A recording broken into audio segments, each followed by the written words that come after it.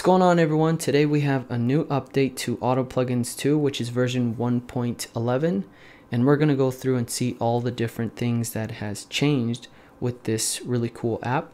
And if you're not familiar with this application, it just makes your life a lot easier when it comes to plugins.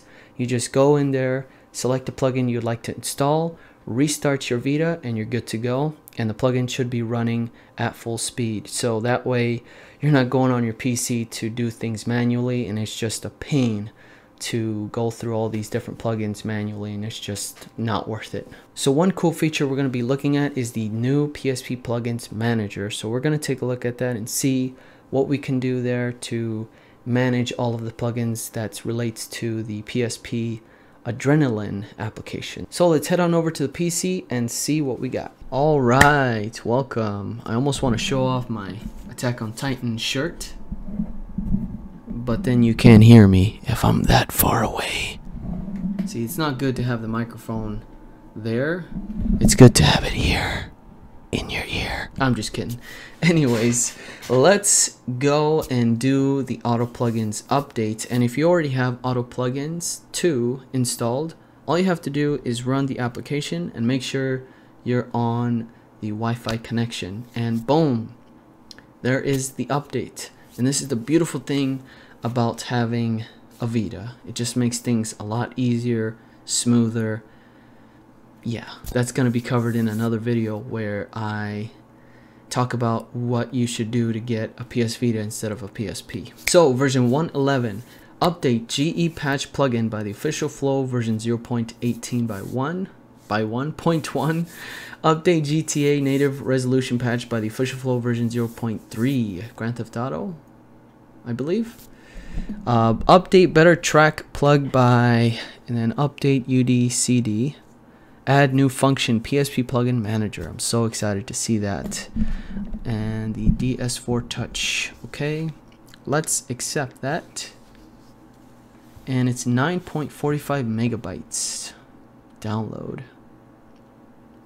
And make sure, guys, to follow me on social media for updates on the latest merch that's going to be coming out, or the new merch that's coming out soon. So I have Instagram and Facebook. Make sure to follow me there. And all the links will be in the description down below for you. And also Twitter. So we are going into the update here, unpacking the VPK. If you don't have Autoplugins 2, I suggest downloading it right away. That VPK will be available for you down below in the description. And it's one of the best applications to have on your Vita. It's also a must-have. You have to have this to make your life a lot easier. Adding plugins manually is a pain in the butt, especially if you mess up something. Like if you forget a line or whatever, you could possibly just corrupt your entire, not corrupt, but just completely screw up your whole SD2 Vita memory card, which you do not want. And I've done that many times before I had Autoplugins 1 and 2. And I wanted to do videos where I'll show you each plugin to do it manually, like install it manually, but it just doesn't make sense, especially when something like this exists. And it's just something I wanted to do for the community, for them to learn how plugins work, but I was like, what's the point? This just makes it a lot easier. So anyways, here is our main menu. Vita plugins, Psp plugins, extras, and settings. Let's go into settings real quick.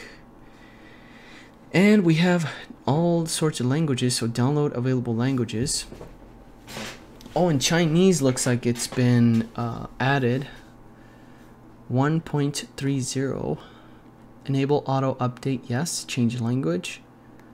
So here are your different languages. Very good for all of my worldwide international users. Change font. I guess here's where you would drop the font that you'd like to use. Going through your Vita shell, adding it in a folder, and going from there. Very simple. Extras, we have configure pkgj options, reset config.txt and URO, download and install Enzo VPK, download and install battery fixer. So download and install PSP2 battery fixer fixes most of PS Vita's battery related problems. I'm gonna have to cover that in another video. Psp Plugins. So here's the new plugins manager. Very good. So now we can actually uninstall the plugins. Very good.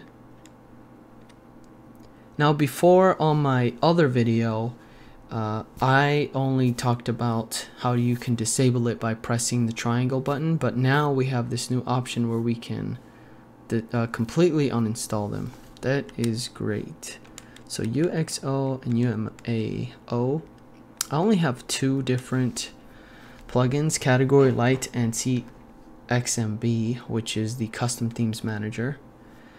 And let's see here. So disable the plugins with triangle, mark unmarked plugin, clean selected plugins. So what happens if I press select?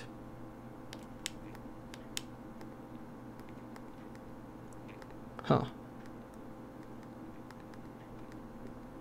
Alright, so pressing left and right will take me to VSH, game, and pops.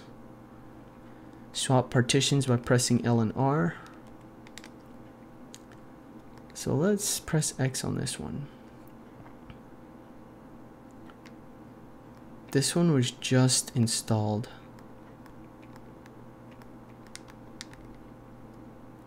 Oops.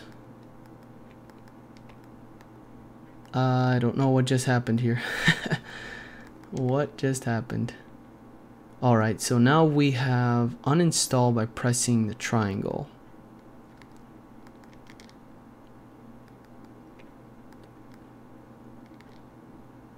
CXMB uninstalled. Let's press start to exit. And let's run Adrenaline one time. And I'm going to go into the recovery menu. So I'm going to be holding the R button to access recovery menu.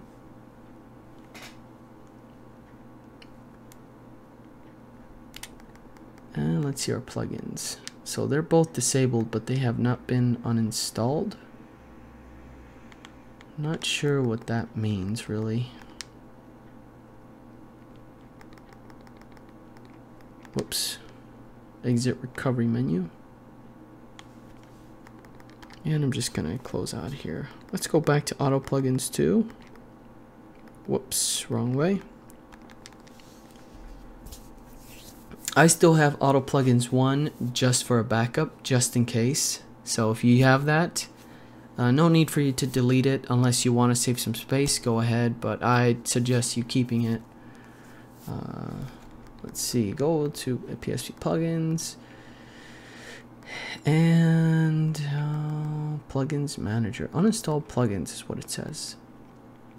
But I'm very confused as to how this works, because I press triangle and then it just gives me this green, which is a little. So now they're marked as yellow. They're marked as yellow. They're not green, so they should be disabled. It feels like I'm looking at the same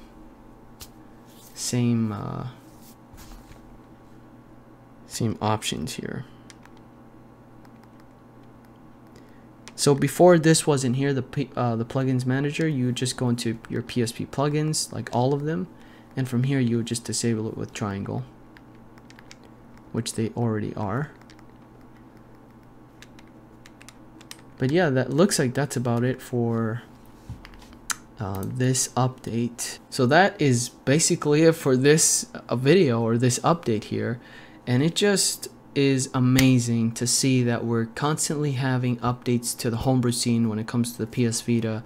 It's really good, very exciting that these guys are just continuing to give us these updates and continuing to give us new features, fixes, and it's just amazing. It's such a great time to have a PS Vita, to be in the homebrew scene and just have so much fun to it. And thank you, Daniel, for subscribing to the channel. So yeah, that is it for this one, guys. Thank you so much for watching. Any questions, comment down below and I'll try to get back to you as soon as possible.